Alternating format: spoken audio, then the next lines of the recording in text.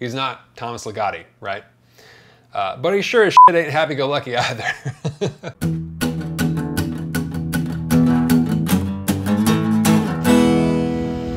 than food, man. Howdy, y'all. Welcome to Better Than Food Book Reviews. I'm your host, Clifford Lee Sargent. Great to see you as always. Hope you're doing well. Get that coffee. You like my skeleton? Pulled him out of the closet this morning. Oh. Ew. There you go. Now it's a party. Cheers.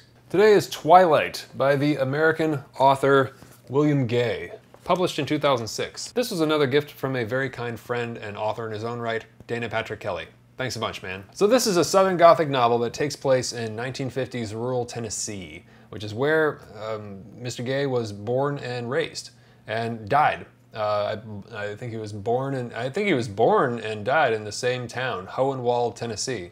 And if that sounds familiar to Suttree by Cormac McCarthy, well, that was a massive influence on this book and Gay's writing in general, so yeah. I think there's actually even an epigraph in here from Suttree, so there you go.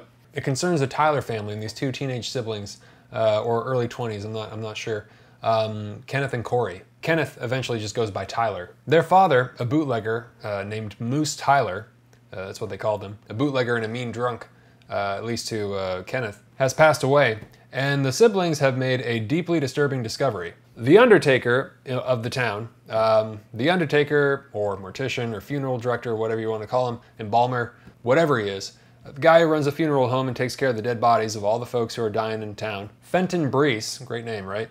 A kind of soft, portly, creepy, stuffy man who lives in a mansion. Fenton Breese has been messing with the dead, placed in his care. All of the corpses he buries, of the people in town. It's not quite necrophilia, it's borderline sometimes, but it's just sort of like, well, he's taking some things off others and placing them in bizarre positions on others, and then taking pictures with certain ones, and I think like keeping them around for a while, and just, you know, generally molesting the deceased. So these siblings have dug up some graves and discovered he's done this to not just one, but like a bunch of them. And like thrown trash in there and just kind of like neglected everything like intentionally. Just gross shit, you know? Just kind of hideous, disrespectful, nasty stuff. Kind of we assume is sort of like a, his way of kind of just getting revenge on the town for, you know, ostracizing him socially. So these siblings have discovered this, and then Tyler, the brother, manages to steal a briefcase from Fenton out of his car, out of Breese's hearse. And inside are a whole bunch of self-portraits with these corpses that Breese has taken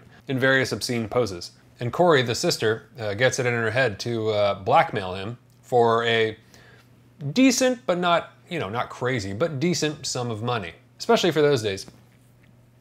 And it really wouldn't, you know, with the amount of wealth that he had, he was like born into it. His father was rich, and you know, Fenton grew up rich, so he's in this mansion, and so it's very, very wealthy. And it wouldn't really make much of a difference, but you know, it's still, you know, it's a decent chunk. But you know, Fenton suspects that, you know, she won't just stop with the photos, right? It'll just keep going and going. And you know, he's probably right. You know, his secret's out. Pretty good setup, right? Well, Breese decides to hire somebody to get these photos back. By any means necessary, it sounds like. A local, sleazy, twisted, but unfortunately all too capable individual by the name of Granville Sutter. Again, kind of the Suttree reference. Who we first meet after he leaves jail, when he decides to get revenge on one of the jury members responsible for placing him there. By first insulting and harassing his wife, then waiting for the guy to show up at Sutter's house, and then shooting him in the head, just shooting him in the head with a shotgun, and making it look like the guy was trying to attack him with a fire poker, right? You know, an iron fire poker or whatever it's called. Which he intentionally places in the wrong hand of the corpse, you know, as though he'd been attacked, but he intentionally placed it in the wrong hand just to see if he could get away with it in court, which he does, because everybody's terrified of him. Anyways, back to the Undertaker. So Fenton makes a deal with this guy, you know, get the pictures, get paid. So Sutter being what he is, he takes things too far, right from the get-go, gets somebody killed, I won't say who, and Tyler is left running from Sutter through the backwoods, descending into this recurring fictional place in Gay's writings, this sinister topography created by Gay called the Hurricane, which I believe is based off this real place, like an overgrown, abandoned mining town in Tennessee. Speaking of topography, today's episode is brought to you by the Ridge Wallet. These things are awesome. They are light, sleek, industrial, beautiful little pieces of minimalist modular design. Very easy to use, holds up to 12 cards plus room for cash. On the back, this one's got a little cash strap. You can also put in a cash clip if you prefer. These are meant to go in your front pocket or your side pocket, not your back pocket. Please don't sit on them. It's not that it's going to break, it's just that it will not feel good at all. This is the topographic model. This is the Yosemite one, I believe. This is my favorite, but there are also these others, the Narrows, as well as this blue one called North Shore. They also carry these awesome titanium pens for all you writers out there. This one is black. Very cool indeed, and you press this down like a rifle. It also comes in this gunmetal color, which is appropriate. I don't know how on earth you're going to break that thing, but good luck. The durable material means that each wallet comes with a lifetime warranty. You can buy this one wallet and carry it for life. In fact, the rich team is so confident you'll like it, they'll let you test drive it for 45 days. You can send it back for a full refund if you don't love it. It's a great policy. And if that hasn't convinced you yet, check out their 40,000 5-star reviews. Get 10% off today with free worldwide shipping and returns by going to ridge.com/betterthanfood and tell them I sent you by using the code betterthanfood and then getting 10% off. The link is below. Thanks a bunch. Happy Halloween. It's called the Hurricane because, as the story goes, a storm came in and tore the place up, creating this bizarre, deep, dark labyrinth in the woods, wherein few eccentric personalities still exist. Hurricane, southern accent, get it? So yeah, that's basically the gist of the plot, you know? It's weird though. It's like a myth or a fairy tale or something like that. It's kind of nonsensical to some degree. There are plot issues all over. Things really don't add up, and I don't think they're supposed to. And there are feats of human endurance or, you know, violence or escapes that are just downright, you know, unbelievable. It's not realism. It's more of like a Southern Gothic myth. It's not meant to play by all the rules, but most of them. Enough so that you kind of believe it. I think it'd make a great TV series. This is the first book I've read from Gay. I've heard about him for a while now. This was the one that Denis suggested I start with. And, you know, perfect for the season, you know, Halloween. I've taken an interest in him over the course of the last year. Been looking forward to reading him as he's an interesting specimen. He didn't publish anything until he was well into his 50s, like 57. Like he was approaching 60 by the time he published his first short story, I think. Which is, I think that was one called I Hate to See That Evening Sun Go Down, which I haven't read, but it looks really good. It's about a fellow who's placed in a nursing home and realizes that the world basically just doesn't care about the kind of vessel of knowledge that he is, like that has been relegated to the dustbin, so to speak. And that's really compelling to me, that whole premise. So I want to read that. But yeah, anyway, but then, you know, that kind of launched his career, so to speak. He was kind of a hermetic guy from Tennessee who worked blue-collar jobs his whole life. Worked as a carpenter, then hung drywall, and then he started a painting business with his sons. He had kids, so he had to take care of them, you know, so he chose that life and then did the writing thing later. But he never stopped. He'd been writing since he was 15. I really admire that kind of thing because he's already, you know, he already lived a life, you know, maybe a few, honestly, before his life became that of a full-time writer. I don't think there's anything wrong with that for all of you aspiring young writers out there. Not that I'm any authority whatsoever, but, you know, just my personal opinion. I think it's far better to have something to say rather than try and come up with it because it sounds cool, right? Or you know, the writing life sounds cool. I know there's a lot of money in it, but... So take note, you know, if you're in your 20s or 30s or even, hell, even 40s, and feel disappointed with your lack of output or, you know, your quality thereof. I'm not talking about myself at all. Now, he was writing since he was 15, so, you know, if you started, don't stop. Just get better. And go live your damn life. Today also would have been, I believe, his 81st birthday, so happy birthday to you, Mr. Gay. Hope you're celebrating on the other side. Gay writes quite a bit, and I think this is probably like his signature, right? He writes quite a bit about the gorgeous Tennessee landscape. He loves writing about landscape, like weather and nature and birds and trees and all this stuff. He said in an interview, I've linked below, I think writers have to have a touchstone. The rural landscape is mine. Sometimes I write scenes just to get to write a summer storm. And yeah, that's definitely apparent when reading the book. Other books that were sort of like that, I think The Sound and the Fury was like that. Suttree by McCarthy, definitely. Yeah, that's probably the closest comparison that I can think of. So as far as how the narrative goes, you know, I was wondering the entire time, you know, what it was going to be like, you know, how pessimistic or how dark was this going to get, right? How far is Gay going to go? So you have the potential, you know, with all these chess pieces on the board, so to speak, for everything to work out okay. A couple of times I thought things were going to be all right. There's some interesting scenes, you know, with Tyler running through the backwoods and just meeting character after character, just seeing these personalities. But yeah, Gay's too real. You know, he's too realistic to make it all right, you know, to have a happy ending, so to speak. Gay has too much of a sense, I think, of what small town hard life actually does to people, how things really turn out in the end. He has too much of a sense of what reality is for there to be a truly happy ending. That isn't to say that it's all bad. It's not, you know, it's not like everybody dies. It never is really all bad, except in some circumstances, of course, but those are kind of exceptional. What I mean to say is he doesn't go out of his way to paint a pessimistic, bleak vision of the world. He's not Thomas Ligotti, right? But he sure as shit ain't happy-go-lucky either. And what I really enjoyed about the novel was Gay's ability to get you to see it from the bad guy's point of view. Even Sutter, you know, the evil hitman. Somewhat, you know, within reason. There's a whole gap there, you know, about personal choices and free will and what have you. But one of the creepiest scenes in the book is one, and you know, you've heard the plot, so that's saying something, is a flashback to Sutter's nightmarish childhood, when his mother, who seems to be in the process of losing her mind, is sitting on the edge of his bed watching him sleep all night, holding a butcher knife. That'll change you. Judging from his upbringing and also his state of mind, it's understandable. That's what great writing is all about, frankly, empathy, and especially empathy with very, very dark characters, or just characters who are so vastly different than yourself that you would never, ever want to associate with them in real life, or you just wouldn't because you're just so vastly different. You know, that's what writing is about. It's about understanding all of the different paths that encompass this concept that we have called human experience, right? Of which there are just an endless amount of permutations. That's all of writing, you know, that's all religious texts, that's just everything. That's what it's all about. That's what great writing is all about, empathy. Even with Fenton Breese, you know, the weird undertaker, keeping the corpses around, dressing them up, drinking cognac with them and discussing Mahler, lounging in his salon with classical music in the background, you get it.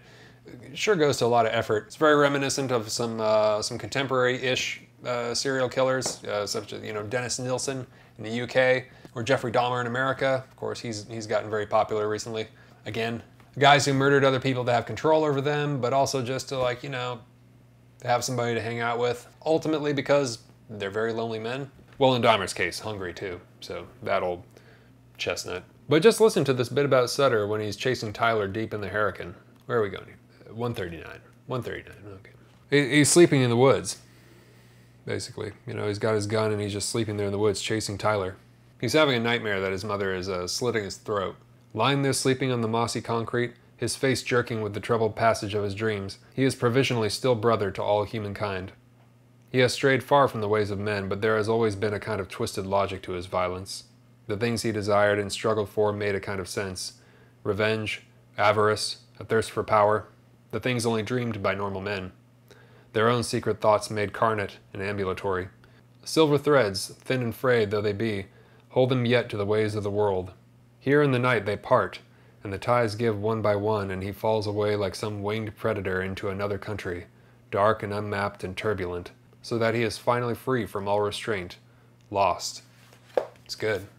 So yeah, of course what immediately comes to mind is Cormac McCarthy, Flannery O'Connor, and William Faulkner. If you're into any of those authors, you might want to grab this one. It's not nearly as heavy as the three, but it's also not so light that you won't notice the influence of their exemplary styles. Stephen King has a blurb on the cover comparing it to No Country for Old Men and Deliverance. Then double the impact, he says. Yeah, right.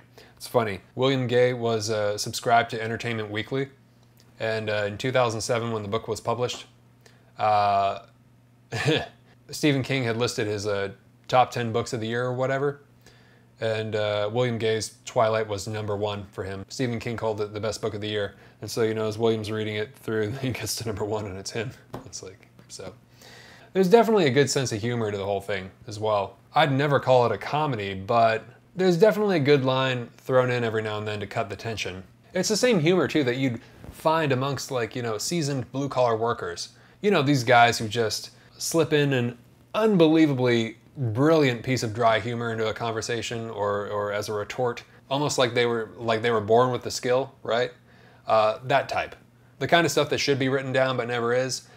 I don't know how else to say it. There's just like guys out there who just really have a knack for it, or they just been around these other guys their whole life and they know the patterns and they can just say these lines that are just absolutely hysterical and funnier than anything you'd see in a film or read in a book. So it's that kind of humor. It's very simple, but it's very, very clever. Is it better than food?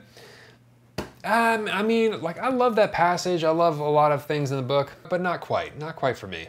Almost, but not quite. If you're really into Southern Gothic fiction, you should enjoy this. If you liked Faulkner's As They Lay Dying, or Cormac McCarthy's Suttree, or Flannery O'Connor's A Good Man Is Hard to Find, or Wise Blood, I'd give this one a shot.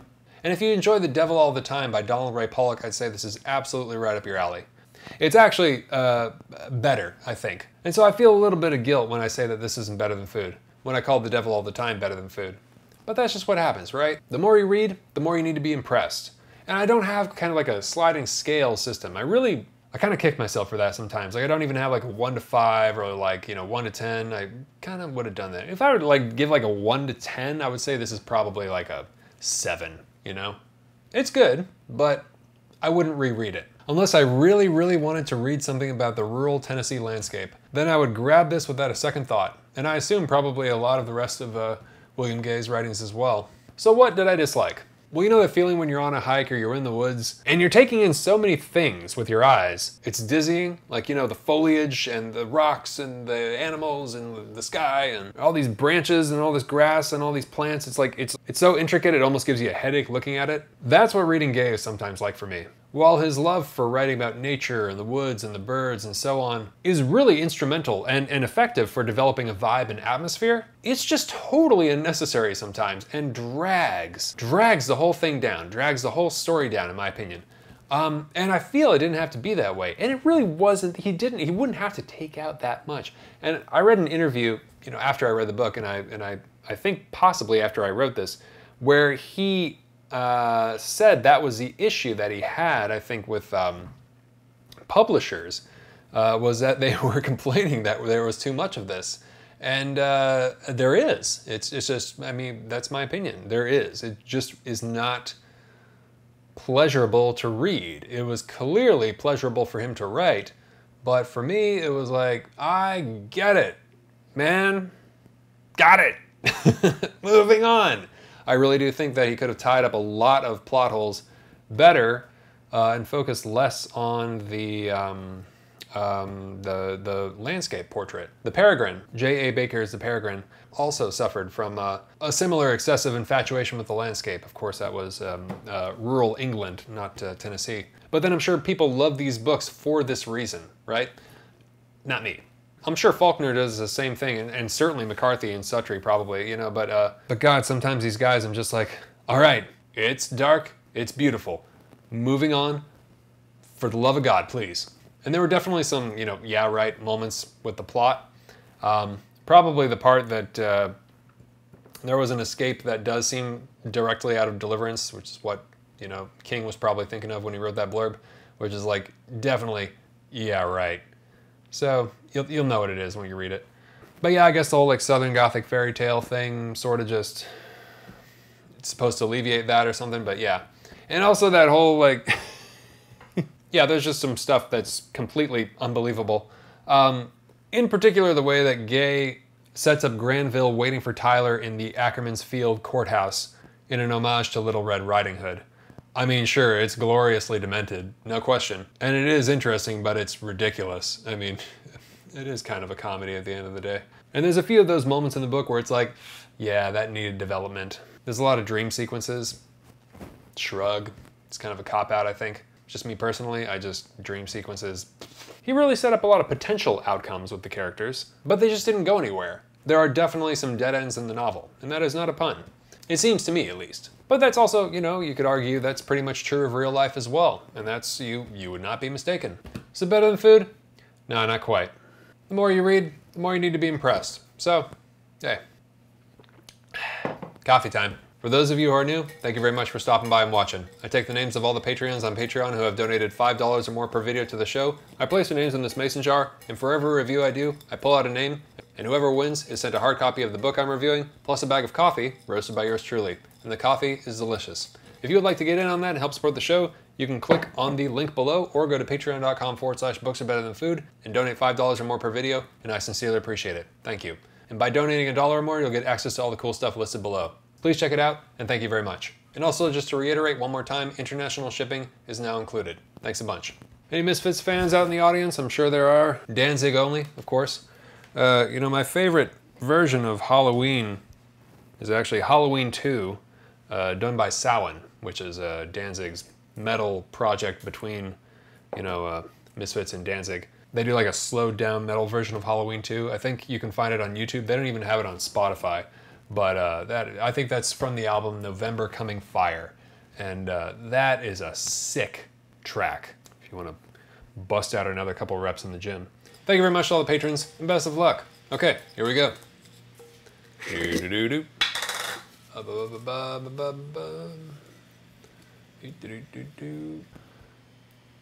Robert W. Awesome. Thanks a bunch, Robert. Really appreciate it. Hope you're doing well. You're going to receive Twilight by William Gay, plus a bag of coffee, and I hope you love both. Robert and I have spoken quite a bit. He's got great taste, and I think this will be up your alley, man. Cheers. Please subscribe if you haven't already, and hit the thumbs up if you enjoyed this, and always remember, die reading. Right? Right. Right. And also, yes, McCarthy's The Passenger is on its way. Finishing it up now, and enjoying it so far. What are you reading this Halloween season? Let us know below, and let us know if it's good, or good so far. All right, take care of yourselves, have a great night, talk to you soon. Happy Halloween. Ciao.